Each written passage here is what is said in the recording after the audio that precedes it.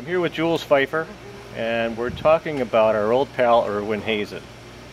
What do you have to say about Irwin? I'm handing it over to you, Jules. Well, I primarily knew Irwin in the early days, the old days. The old days of 1989 or so? As the house cartoonist at the Cafe des Artistes bar. Holy smokes.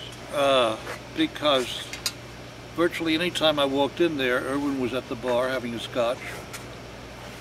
And because I didn't want to be antisocial, I would join him. And several days went by that way.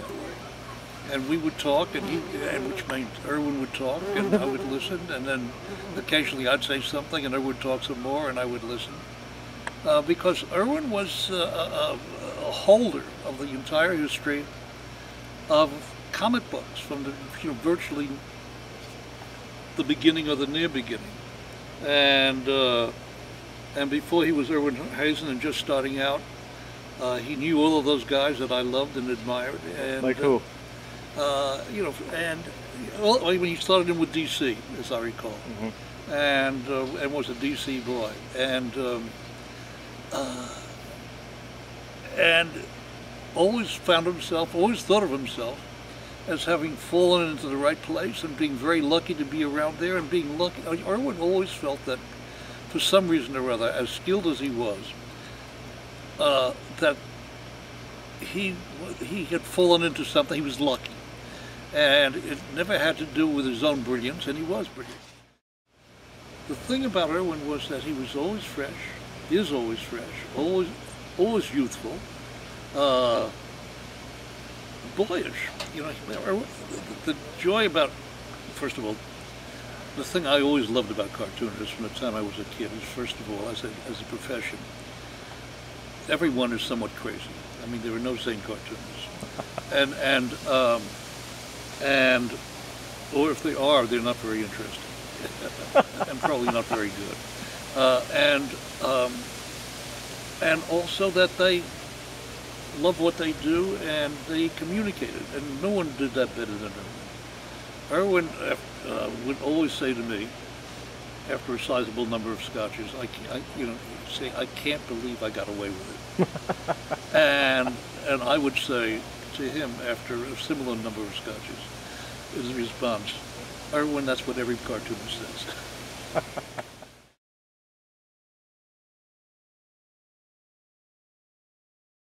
He never had the line, the slick brush line, that was becoming more and more acceptable to everyone but me. I always hated it. And Irwin's line had quality, and in those years, quality was less respected than slickness. And maybe they were right for commercial purposes, I don't know. But, and Irwin also had a look from the beginning, long before I was to ever meet him, that he really likes you, by the way. They do.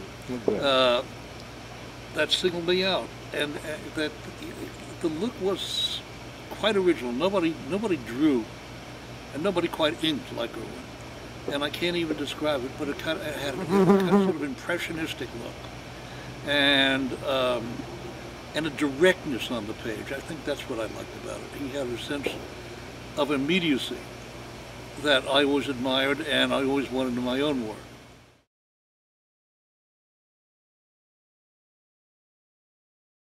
And he draws extremely well, and he always did. I mean, he can. There were a lot of very good cartoonists and his contemporaries who drew rather woodenly, or unevenly, or I mean, Bob Kane could hardly draw at all, and it ends up the most famous next to seeing that whole story, yeah. And well, Joe Shuster's art was put down, and I thought he was brilliant. Really? I much prefer Joe Shuster to any of the people who replaced him. I'm thinking to Wayne Boring or all that. Right, really? Because it was a kind of, it was a sense of immediacy. It was action. When Superman picked up a car and smashed it into a rock, it looked like it. It looked like it. It didn't feel like it. When Wayne Boring picked up, had Superman pick up a car and do something with it. Too technical? It looked like an illustration. It had no, it had no life and no, but that's overworked, you mean? That's the business preferred a slickness to a sense of reality, and Been that way for a long time. It's What's that? still like that now, I think. Do you Yeah. agree? And that's why I lost interest in the business.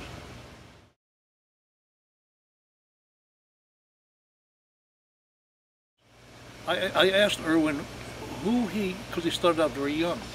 I once asked him who he learned from, who did he model himself after? And he looked at me puzzled. And he said, I don't think anybody. You just fool around. I mean, everybody learns from everybody else, and everybody picks up stuff from everybody else. But Irwin, so far as I know, or so far as what he says, didn't consciously ape anybody else. I mean, I was trying to be Eisner, I was trying to be Kniff. Irwin wasn't trying to be. Irwin was having a hard enough time being Irwin.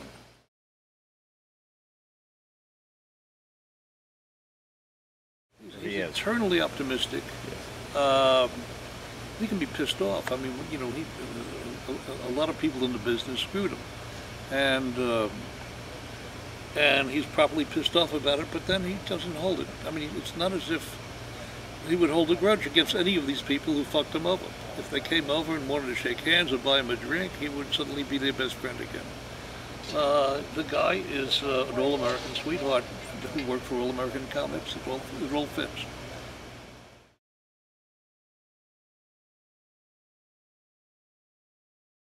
Is there anything else you'd like to throw in there at the end that we can? Yeah, fuck you, Irwin.